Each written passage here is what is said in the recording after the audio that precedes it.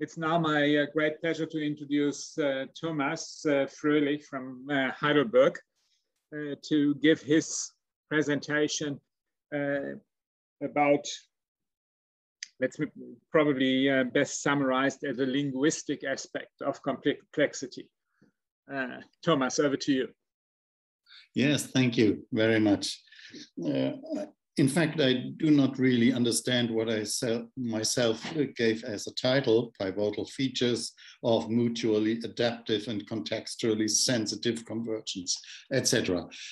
We are a group of psychosomatic and mathematicians and philosophers, etc., based in Heidelberg, and we try to understand what person-centeredness might mean, what it means to be at the center of something. And this allows to give the opposite view compared to the view on systems. The view on systems usually goes from outside, and then you see connections and regularities. And our view comes from the inside and creates horizon, a kind of space, a semantic space, how we call it. And we try to define the functioning of such semantic spaces. To give an example, our meeting here, this conference, creates a space that we share, to that we contribute. And it's quite obvious that this space is not a metric space measured in meters or kilometers. We are quite a lot of kilometers far away from each other, but it's another type of measuring if you want to measure it at all. It would be a semantic difference or distance. So we try to find out the structure, or so to say, geometry or topology of such semantic spaces, and seeing them as dynamic and interactive, we try to understand how they interact. Because interaction of us as individuals is not simply additive. We just do not sit statically fixed beneath each other. Instead, we listen to each other. Someone talks, and we try to understand and implement what another person says. So the interaction of two semantic spaces, as we might call it, is one of implementation and processing and digesting content, and not a simply additive one. So based on this concept of semantic spaces, we developed a concept of the semantic body, which we think should be introduced as a concept, added to the well-known metric body, embedded in a metric world with different kinds of measurements, including, admittedly, statistics. Okay, based on this theory, we went further and tried to develop a model how to implement it in care and healthcare institutions. And we will start groups in kind of a grassroots endeavor to meet and to train person-centeredness in an empathic way. Empathic way means not being completely overwhelmed by the other and not being totally detached, but instead in a trained balance. And this is what we will achieve by using as-if techniques, such as improvisational theater, improv theater. We will not start a psychobabble group. Instead, we will make jokes and we will play and we will train awareness of bodily processes and emotional processes just by playing and spiraling around these topics and issues. The theory I talked about has been published in a long series of papers, mostly in the European Personal Society Journal of European Person-Centered Healthcare and others, and also the idea of the groups will be published in this journal. The topic of the geometry and the semantic body model will also be published. We just think about it. Most of these papers can be read in ResearchGate.net. We have put them into this. So you might have a look on this if you want and are interested in it. Well, that's it.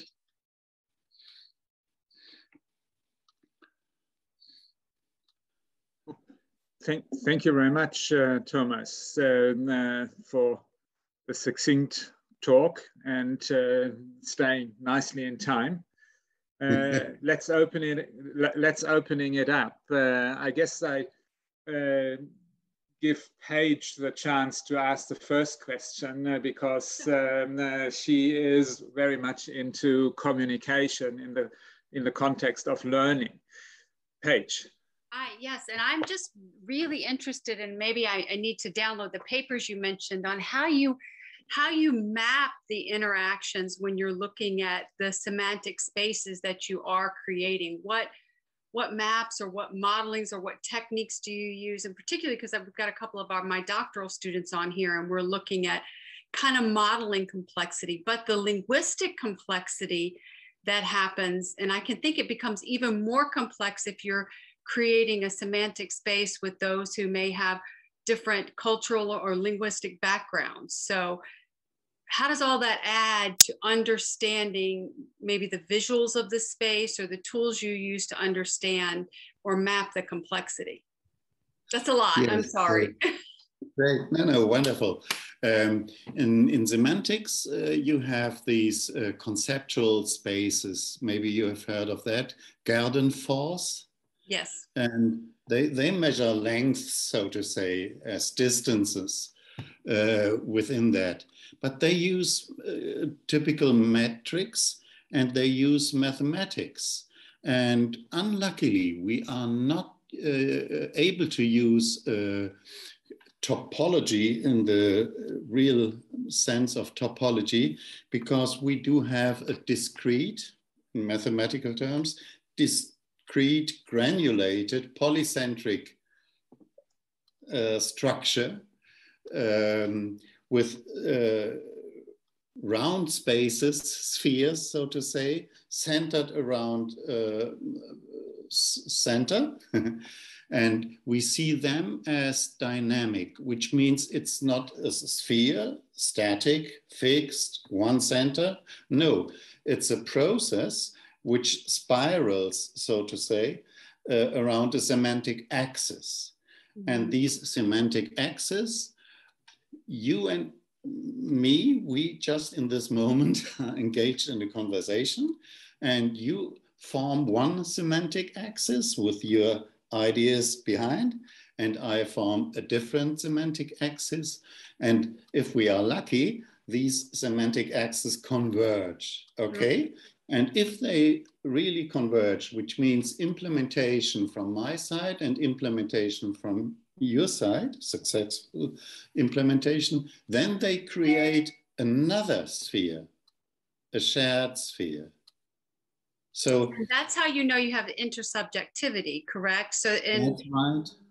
Yeah. Okay. Okay, which is a creative process and depends on several requirements. These semantic axes must converge, otherwise, and this convergence in itself depends on attunement, timing, stressing this word or that word, mood, etc., etc.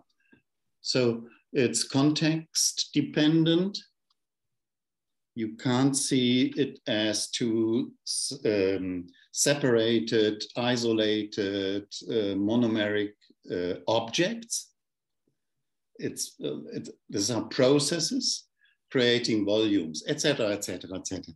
Well, but I think it's really interesting as perhaps a method to understand coevolution, because and coevolution of thought, and because, you know, sometimes the brain's the black box, but when we come together and we talk about like cooperation versus collaboration, and the coevolution of ideas is key to collaboration, you know, that's all over communication theory. But studying it and visualizing it in this way of the convergence that you're talking about really could help with understanding and visualizing that coevolutionary process of thought, right? You are right. There is one problem.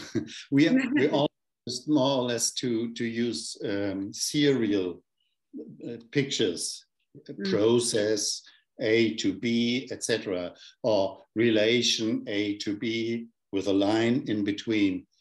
To think about volumes that contain volumes, which fits to systems theory, quite obviously, systems with subsystems with subsystems. Any system is a volume in our approach.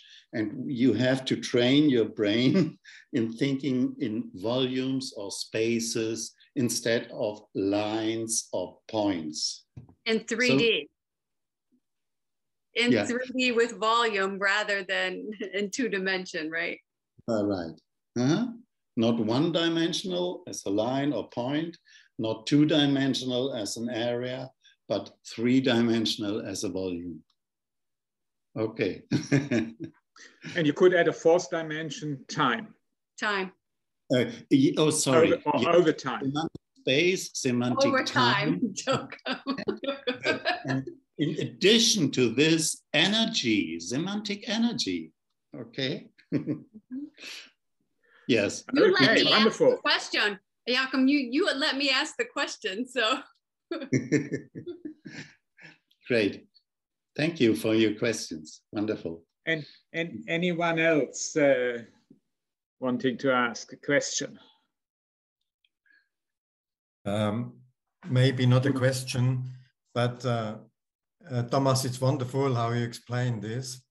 And a colleague and me brought it down to the practical ground. And we wrote a book about mastering the medical consultation. And it is about communication with the patient and also organizing the consultation. And we look the doctor and the patient as experts. Expert, the doctor for the medicine, for the scientific stuff, and the patient for the context of his illness and his beliefs and everything, which makes a certain disease to his very personal illness. And discussing together, we construct a common reality. Okay. And on the basis of this common reality, then we can go forward and find to a shared decision. Yeah. Bringing together. I think this is the practical way of your very colorous explication. Yeah, that's right. Yeah. Ingrid, you are next. Thank you. Thank you, Thomas. Very interesting. Some of the facilitation I do is in aged care services, and we often it's when they're transitioning to a new built environment, which is more person-centered, and they call it a household model. in this particular organisation. So we facilitate learning circles with groups of staff. Okay. And explore person-centeredness. So I was curious, when you talk about training in person-centeredness and empathy, can you say something about that, or even maybe point to some of your research or papers? Yeah, no, I love to make a point here with this immediate reaction. It's quite different than reading papers, isn't it? So this is what we want to do in the groups also. These are healthcare workers or persons going with autistic pupils into the school and people like that. And they are from different backgrounds and have different education levels. So you would not be able to start a kind of Balint group. You have heard of this. This is doctors only, so to say, not officially, but effectively. So we do not focus mainly on talking, but on playing with each other, training, distancing, or coming nearer together. Also, we try to be more aware of bodily and emotional immediate reactions, because they usually dominate much of what we do in everyday work. And if you, including maybe too much empathy, in the beginning, this sadly diseased or died sister has been mentioned with a burnout. And this burnout may come from too much empathy. And so what we train in the group is this correct form of distancing. And at both end in what you're saying, holding the compassion and empathy in a way that doesn't overwhelm you in a way. That's it. That's interesting, and very embodied in that facilitation of how you're helping people to, make sense of a way of interacting that is more person-centered and empathic. Thank you. And mentioning my sister, I think I've read some about, it's not necessarily compassion burnout. I think she had some system burnout. Okay, yeah. In a way, who knows, but just one way of making sense of it. But yes, thank you. Very interesting. Yeah. I'll read more. Thank you, Thomas. Thank you. Ingrid, I think the comment I would make is that the distinction between the bodily and the emotion, mental, semiotic or sense-making domains are all interacting. I'm not sure, I haven't mentioned it, but I've created the SPSS model, somatopsychosocial semiotic model of health, which is really, for me, a necessary extension of the biopsychosocial model. If things don't make sense, it affects you in all of your other domains. Yes. And medicine or healthcare at large is ignoring the sense-making issue.